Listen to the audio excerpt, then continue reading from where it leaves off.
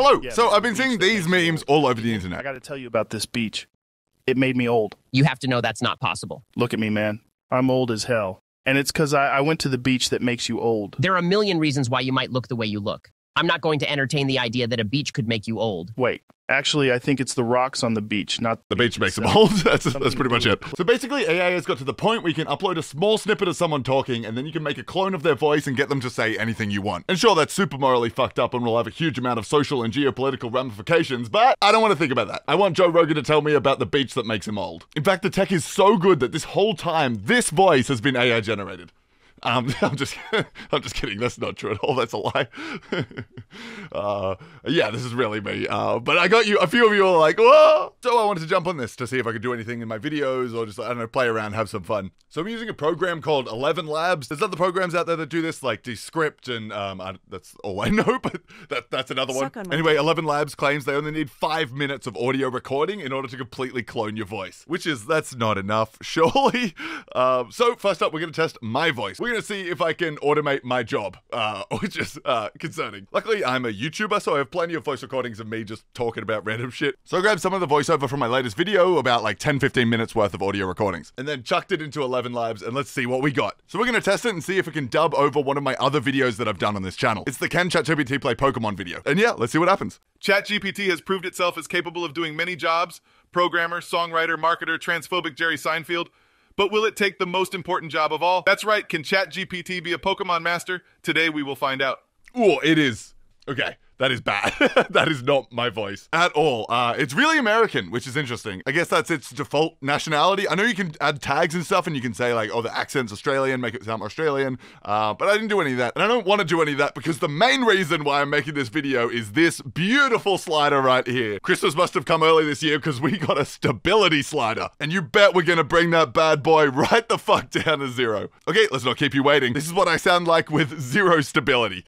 ChatGPT has proved itself as capable of doing many jobs: programmer, songwriter, marketer, transphobic Jerry Seinfeld. But will it take the most important job of all? That's right. Can ChatGPT be a Pokemon master? Today we will find out.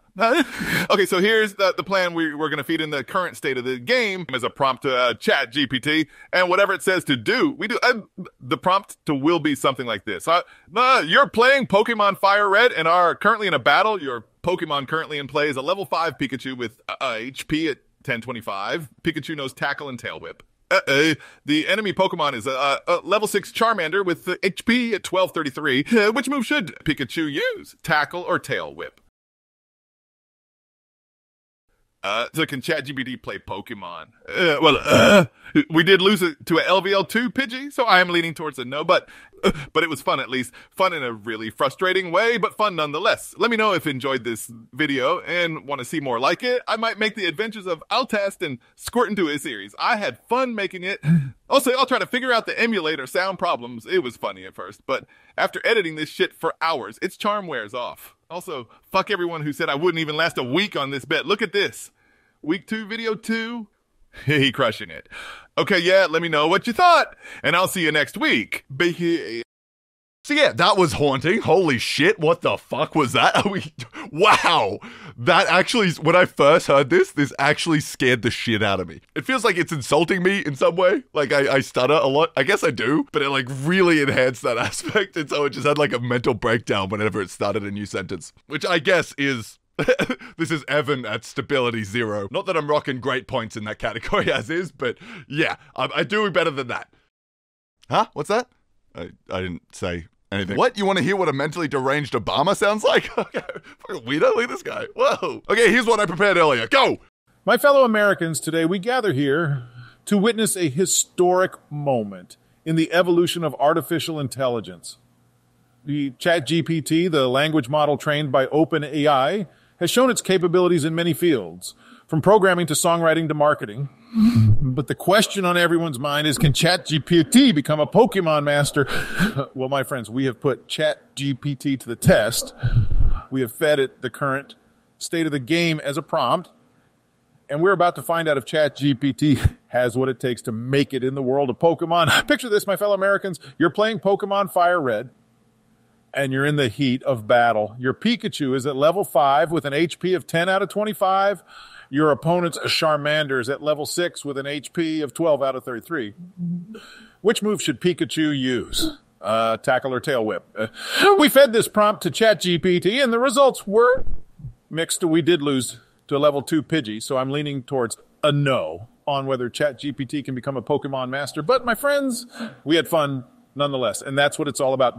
Having fun, even in the face of adversity. We might not have won this battle, but we've shown that anything is possible with determination and hard work. So, my fellow Americans, I ask you this. Did you enjoy this video? Would you like to see more like it? Let me know in the comments.